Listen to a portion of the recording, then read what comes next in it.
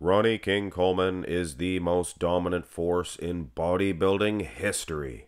2003, he walked out onto that stage nearly 300 pounds. Negative body fat percentage, if you believe that one.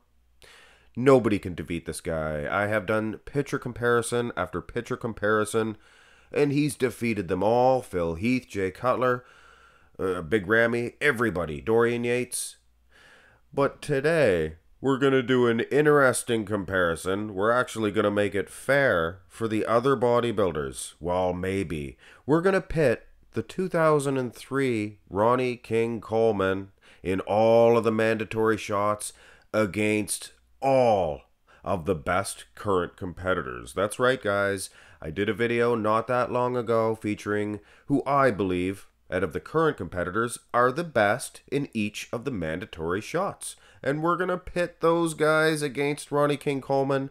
Not only that, but for a little bit of a bonus, we're actually going to go through the history of bodybuilding and pick the best, bar none, the best out of all the shots. And we're going to pit that guy against Ronnie King Coleman. And hey, if it's Ronnie Coleman himself, well, I guess we'll find that out in this matchup, won't we?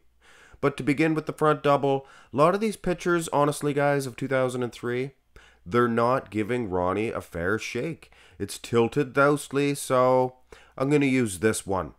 You can see there's another picture in the background. It was blurry, but I used it for sizing. But you can see when he's straight on, he's even bigger. So out of the current competitors, I estimated that Brandon Curry, I know this is 2019, but he still competes. 2019, he looked awesome. I estimate that he is probably the best guy to hit this shot. That's debatable. But he does look awesome, guys. Lower half, not even close. And those arms of Ronnie, he has such a quality, a muscle separation in those babies that Curry just can't handle. But food for thought. Curry does look good, guys. Nick Walker would be another suspect. But arms are good, but the rest of the physique, not even one time. Michael Crizo, also another suspect. Not even close. Actually, to tell you the truth, to be honest with you, Andrew Jacked, because of his physique, he holds his own better than anybody else. Because of the structure. I mean, yeah, he's right there with Coleman. Height, but probably a little bit taller. But you can see Coleman's just loaded with muscle. I mean, come on. Jack doesn't stand a chance. Better midsection, though.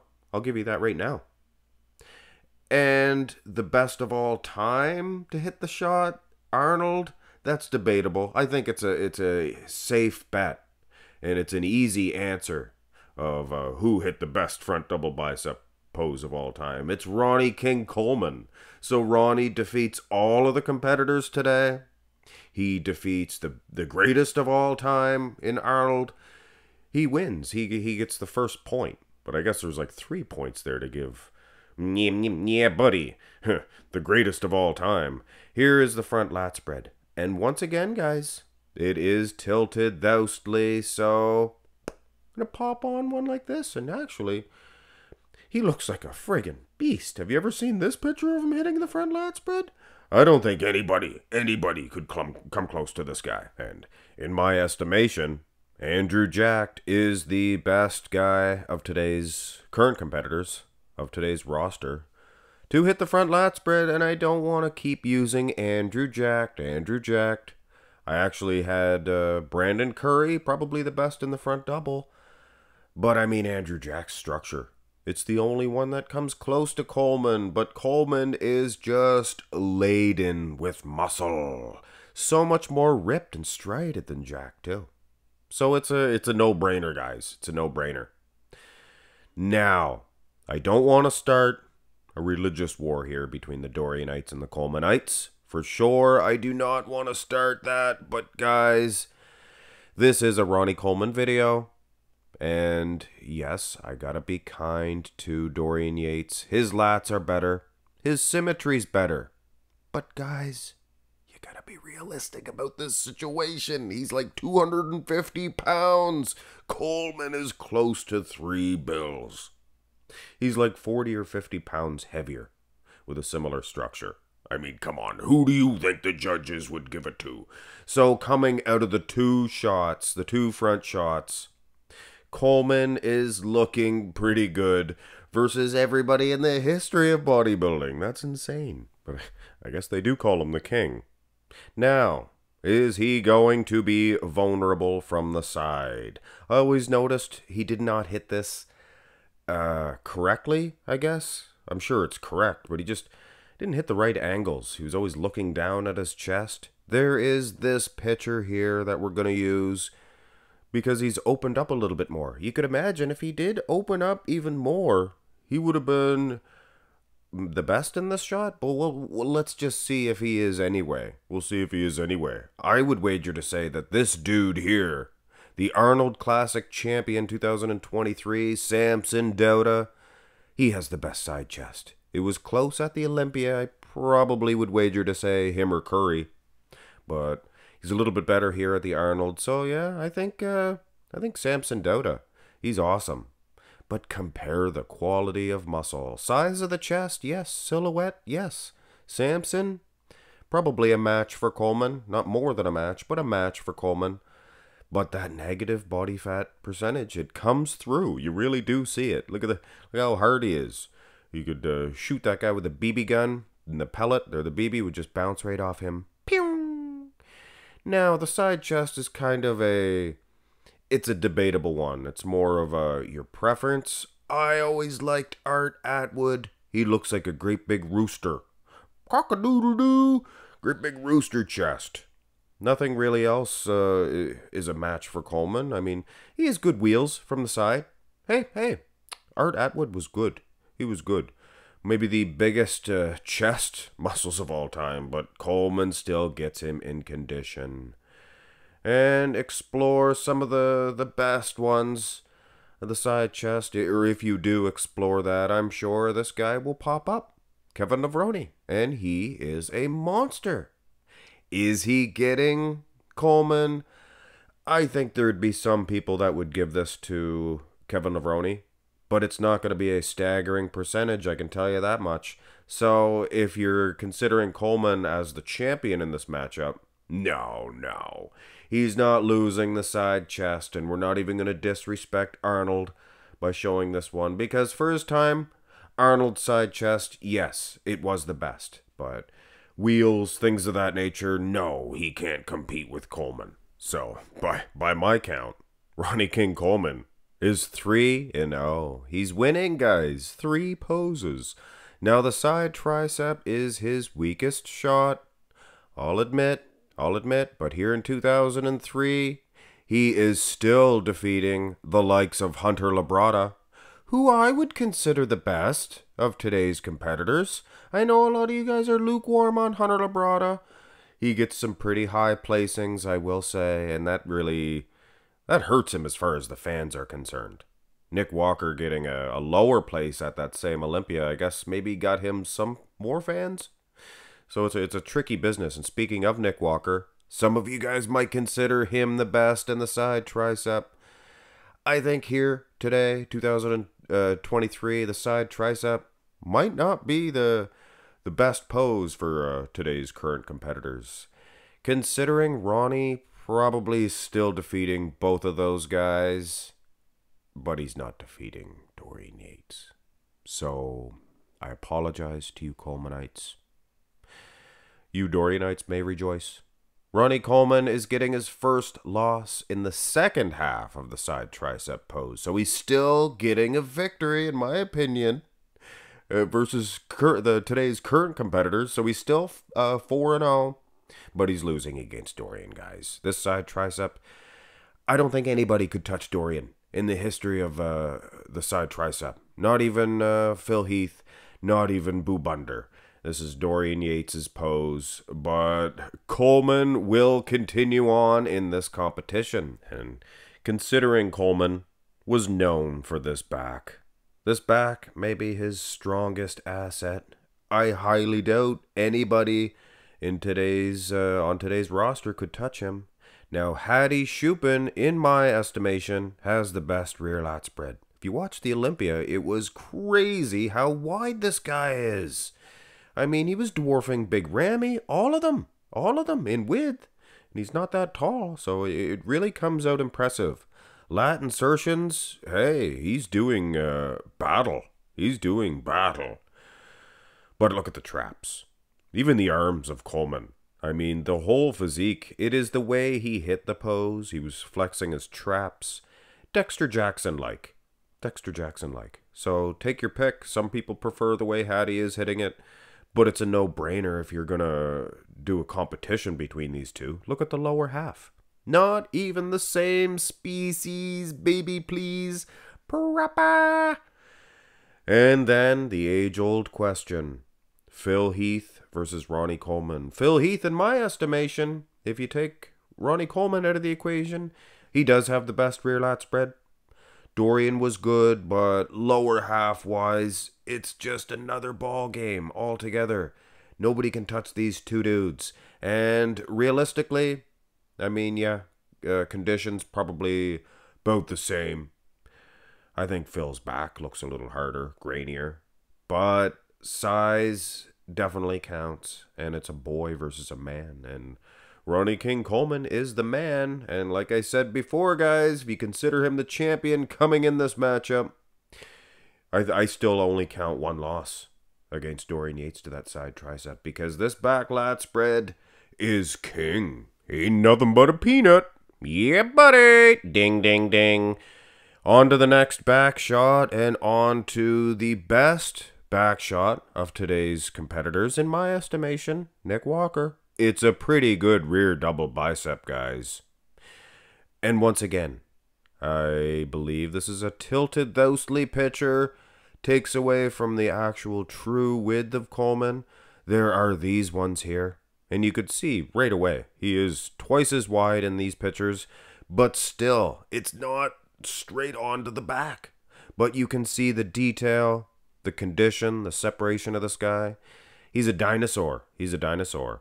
Back lat insertions, Nick Walker's pretty good, guys. He's on shaky ground here in the wheel department. I mean, the size of Coleman.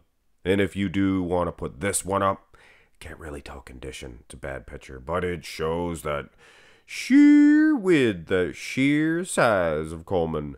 Sheer size. What about Lunsford? Just too small, guys. Wow.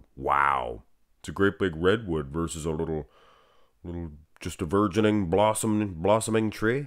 And anyway, that's your rear double bi versus today's competitors. No one even coming close.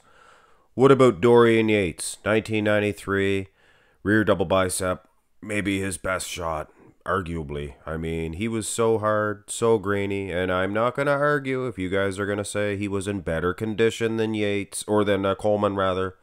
Lower half, well, visibly, no, I think Coleman was in better condition. But when it comes to size, when it comes to width, I mean, come on, guys. Ain't nothing but a peanut. Lightweight, yeah, buddy. And Phil Heath also, arguably, some of the best back shots here in 2011, I think was his best rear double. I think his rear lat spread was way better in 2017. But ultimately, the rear double was probably better in here in 2011. And still, Coleman, he's just too gosh darn big. So yeah, that's the front, that's the side, and my goodness, that is the back, and it's lights out. And the abs and thigh, hey, say what you will. The guy did everything in his power to create a good abs and thigh. A little bit of distension in the midsection. That happens when you're 300 plus pounds off season, cranking the big weights. But the guy, even his midsection, what you would call love handles, even those are striated, for goodness sakes. Now Andrew jacked. I used him quite often in this matchup, which goes to show you that he is better than anybody else in several shots, this abs and thigh included. Nobody's touching him. Is he doing enough to defeat the more conditioned, the much more muscled up Ronnie Coleman? I would give them the point. I would give Andrew Jack the point. And there are so many abs and thighs guys throughout the history. Who are you going to pick? I personally think that Chris Cormier has one of the finest abs and thighs in the history of the sport. And Flex Wheeler, earlier on in his career, there ain't nothing too much wrong with this shot. Just cartoonish, bubbly round, I mean, feathering in the quad. Yeah, I guess I'll mention Sean Ray. But I mean, at what point are you going to say, okay, well, Coleman's just he's got too much muscle. He's got too much muscle. So yeah, a judge might even give this one to Coleman versus Sean Ray. But it's hard to say. In my estimation, Coleman is getting his first full loss here in the abs and thigh. But the guy's so dominant. And if you are keeping score at home, you realize this is your last pose, but it is too late for the rest of the bodybuilding world. Ronnie Coleman, he was dominant. They double, triple, quadruple, five-way teamed on him to try to get a victory against this 03 Ronnie Coleman, and it's just not going to happen. This Olympia-winning version of him, he's so dominant, he's defeating everybody. Michael Crezo, sorry, man. Don't stand a chance. What about Samson? He's a great big giant stud. He's pretty much cleaning house in this shot nowadays. Not even close. And Ronnie I don't even think he was taking this most muscular serious. I think he could have even flexed even harder here. But he probably figured, well, ain't nothing but a peanut, lightweight baby. What about the greatest of all time to hit this pose? Was it Ronnie Coleman, or was it perhaps Nasser El Sanbadi? 1996 here, he looked pretty gosh darn good. I think Coleman was probably beating him back in 98, 99 in this shot. So Coleman, if you're going to do a best of poses series, Coleman's going to be the best front double. He's going to be the best most muscular rear double, rear lat, front lat, side chest. The guy, he puts the D in dominance. Crab position, no different. Brandon Curry looks pretty awesome. He's more than likely the best guy to hit the crab position. Most muscular in today's roster. I mean, line them up. He's pretty gosh darn good. And Coleman, the guy's 50 pounds, 60 pounds heavier? Well, maybe 50. I don't know. He's a lot bigger. And he is much harder, much grainier. The guy cannot be defeated. And here is Boobunder, Rolly the Beast Winkler. He is perhaps the best of all time in this shot. Those delts are unmatched. But you look at the wheels, you look at the rest of the physique, nobody can touch Ronnie King Coleman. I remember Marcus Rule back in the day. He would call for a most muscular with Coleman, and Coleman, again, lightweight baby. There ain't nothing but a peanut, and there ain't no group of bodybuilders that you can scoop together to get a victory over this big stud. Ronnie Coleman, he's winning the front double. He's winning the front lat, side chest, side tricep against today's competitors. Both back shots, so dominant, not even funny. And of course, the most muscular as well. Kudos to all those great abs and thigh poses over the years. But, hey, you give up one shot versus the rest of the entire universe? Yeah, I think you're doing pretty gosh darn good. Ain't nothing but a peanut, lightweight, baby, lightweight. That was light. That's right, it was light. It was an easy victory for Coleman, greatest of all time. I think this video set it in stone. Well, actually, his 03 performance might have had something to do with it. Hit thumbs up, guys. Hope you really enjoyed this one. I know I did. Have a great day.